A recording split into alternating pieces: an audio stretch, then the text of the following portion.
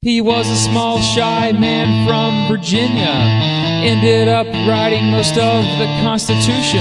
Wrote the Federalist Papers to convince the rest. We need this Constitution, it's for the best. He was later Jefferson's Secretary of State. Wrote his coattails to president in 1808. He wanted small government and no central bank.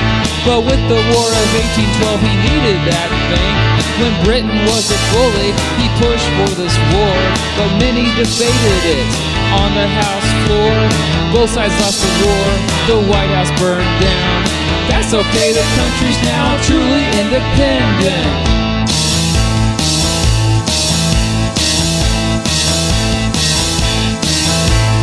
James Madison. James Madison. James Madison. James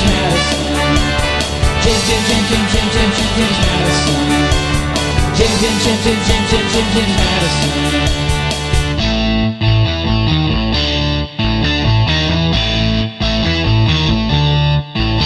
He constantly defended his Constitution when a growing number of people seemed to attack it. But everybody seemed to love his wife Dolly. They even loved him after kicking butt in the war.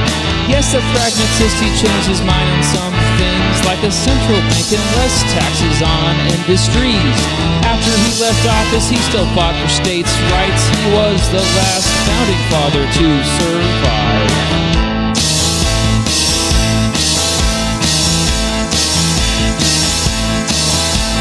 James Madison. James Madison. James Madison. James Madison. James Madison.